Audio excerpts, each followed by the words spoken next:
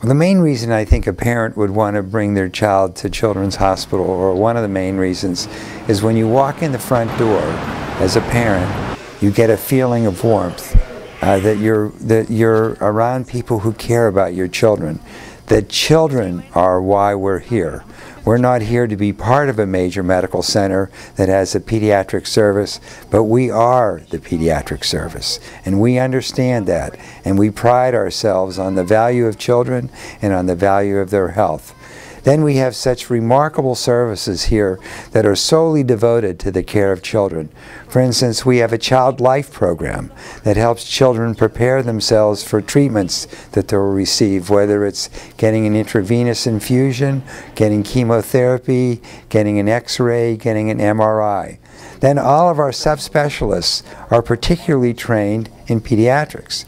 So when you get a chest X-ray, you get someone who only does pediatrics performing it and who only reads X-ray films, who's a pediatrician.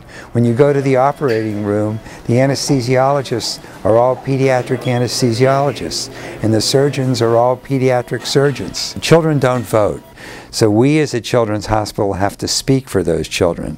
But what has to be recognized is that if we have healthy children, we're going to have healthy adults.